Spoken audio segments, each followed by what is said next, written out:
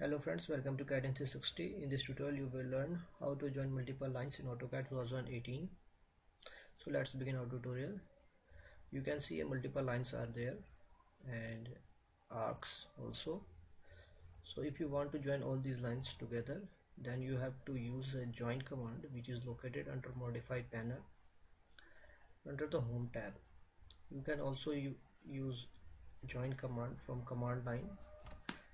Type J, enter for join, and then you have to select a multiple lines and arcs which are interconnected, and then press enter.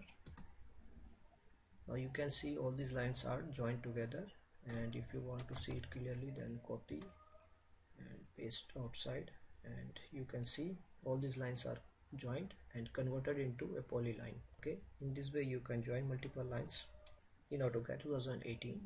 Thanks for watching. If you like this video, then please subscribe for more tutorials.